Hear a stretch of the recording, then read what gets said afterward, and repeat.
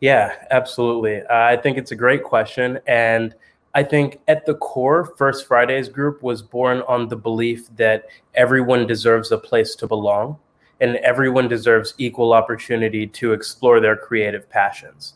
And so, from a high level, what the business does, we teach people, specifically college students and youth from underprivileged backgrounds, in creative art forms like DJing, videography, music production, and the like. And then we give them the platform to perform in front of thousands, as well as gain economic opportunities through job opportunities in their area of passion. And so, I come from an experience of since 11 years old, I've actually been a songwriter. I come from a family that's very musical.